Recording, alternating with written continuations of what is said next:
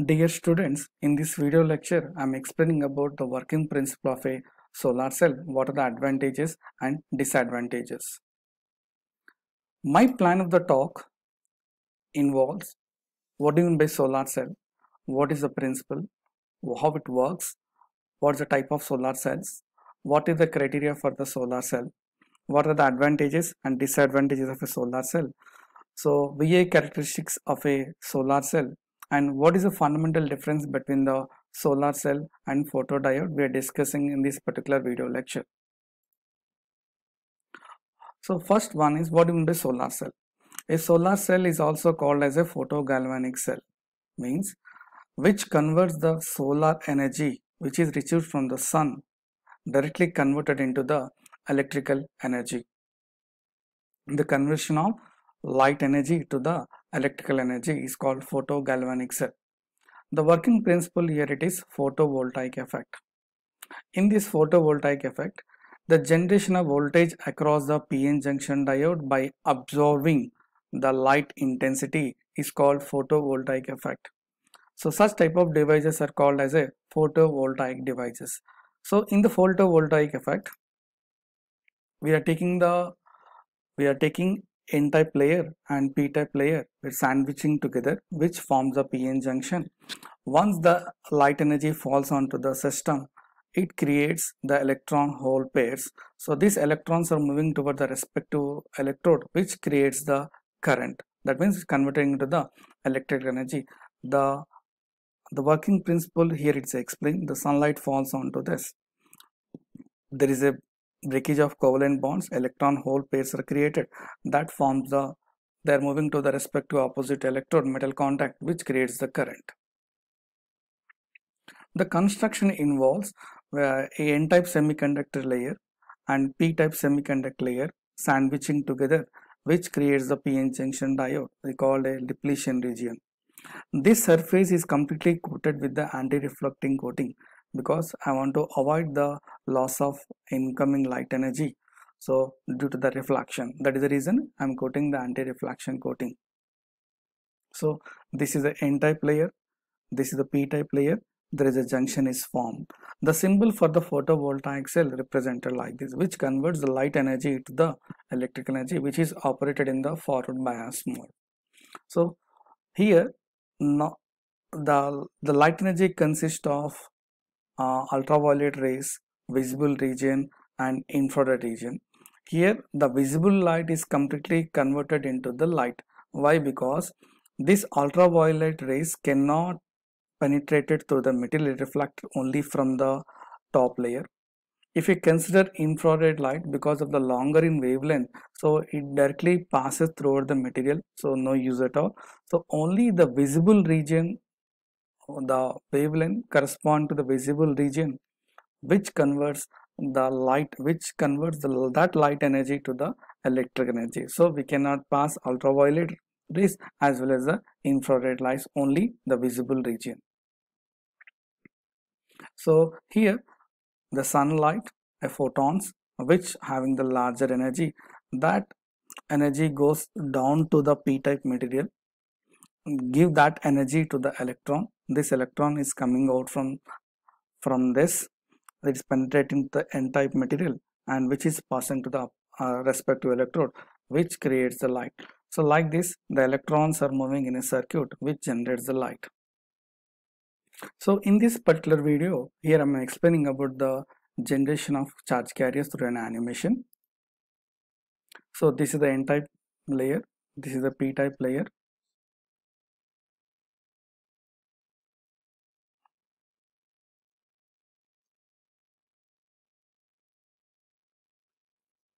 So this is the light energy, different wavelength from 350 nanometers to the 1140 nanometers, which involves infrared, visible and ultraviolet. So this is the visible spectrum, which can move this here up to this, whereas in that ultraviolet rays moves only up to this. So this is the infrared light which moves throughout the length, so which is not useful. Only we require visible spectrum. So that energy taking breakage of bonds, So this released electron moves through the n-type region, and there is electrical contact. This electron moves to the electrical contact. This released hole moving to the opposite electrode. So in this, the light energy falls onto this. It create maximum number of electrons and the holes. So that electrons moving to the metal electrodes, which is connected here, which generates the light energy, which generates the electrical energy.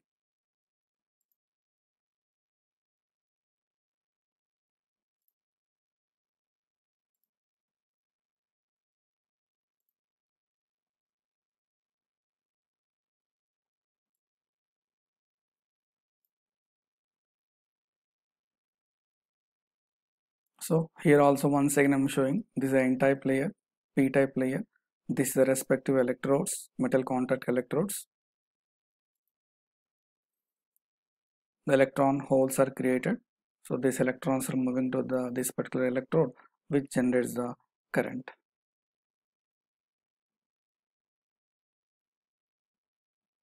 So the types of solar cells. So here there are three types of solar cell available. One is monocrystalline silicon cells. The second one is polycrystalline silicon cells. The third one is amorphous silicon cells. The monocrystalline silicon cell, which is a pure silicon crystal, single crystal, which is a defect free, the efficiency will be greater. Whereas in the case of polycrystalline solar cell, it's a liquid silicon, is used as a raw material, and polycrystalline silicon was obtained followed by the solidification process. This material contains a various crystalline sizes. So due to this, the efficiency of this particular polycrystalline cell is less compared to the monocrystalline cell. The second one is amorphous silicon. So here we're depositing a silicon film on the glassy substrate of thickness very less in terms of 1 micron. So the efficiency is further less compared to the polycrystalline. If you compare the efficiency of three silicon materials, the monocrystalline silicon have the higher efficiency than polycrystalline silicon and amorphous silicon. So what are the criteria to be used in the solar cell? So it should have the band gap energy around 1 electron volt to the 1 electron volts, and is having the high rate of optical absorption. That means the maximum amount of the light falls onto the solar cell should be absorbed. That should be converted into the electrical energy, and it should have higher electrical conductivity. And this material should be available abundance, and cost of the material should be very less. What is the advantages of a solar cell? In this, we require, in the advantages is no pollution and it lasts for a longer time. There is no maintenance cost. The disadvantages of this particular cell is the installation cost is higher and lower efficiency. That means all the light energy which is not converted into the electric energy. So especially in the cloudy days, we cannot get that much amount of the light. So at the time, the energy obtained is very less. This solar system generated energy can be used in number of ways, like a batteries we can use, and we can use like a light meters and power calculators and wrist watches. Especially in the satellites, we are using the solar panels for the electrical energy purpose. So if you do the process of VA characteristic of a solar cell, the solar cell is operated in the forward bias mode. So in the solar cell experiment, we have the solar cell, and which is connected to the voltmeter and the ammeter. The distance between the light energy, the source of light, and the solar panel is fixed. Here there are three parameters we have to define. One is short circuit current and open circuit voltage. What is the maximum power we are gaining from the solar cell? Then what is the efficiency? The first parameter is the open circuit voltage. Without connecting any load to the solar cell, what is the maximum voltage available across the solar cell when the shine the light? That is said to be the open circuit voltage. Next one is connect this solar panel to the load, generates, make the voltage 0. when the open circuit voltage is 0, what is the maximum current is available across the solar panel? That is said to be the short circuit current. So plot the graph between the voltage and the current. You obtain the curve like this. This is the IV curve. So under the IV curve, select what is the maximum area of the rectangle covered. That will give the maximum power output, the maximum curve under this particular area. That will give the Vm and Im, that is the maximum power output. In this one, under this curve, we have to draw a maximum area covered by the rectangle. So this line shows the maximum area. So at that point, I have to calculate what is the voltage available, what is the current is available. So that is set to be the maximum power. So I define once again open circuit voltage, what is the voltage available across the solar panel without current. Next, short circuit current, when the current is 0, what is the current is, when the voltage is 0, what is the current is available, that is the short circuit current.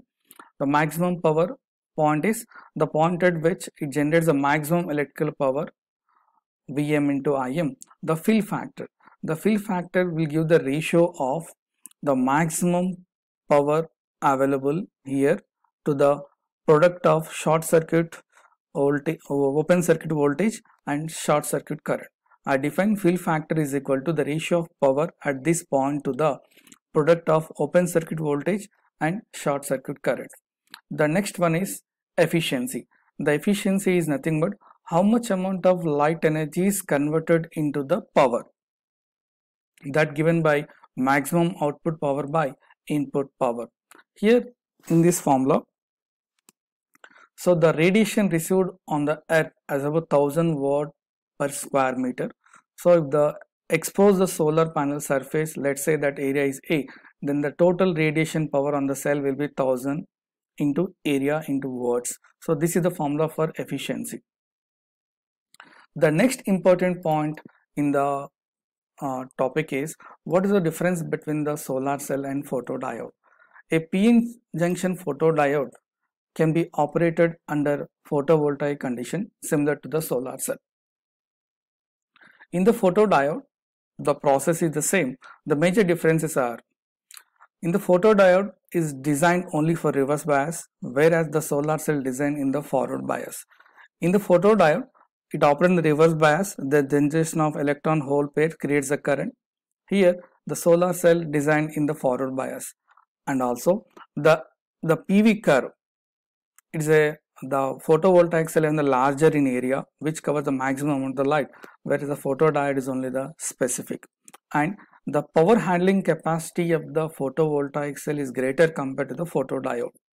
And in the case of photodiode, the VA curve, so we are getting the first, second, third quadrant region, whereas in the case of a solar cell,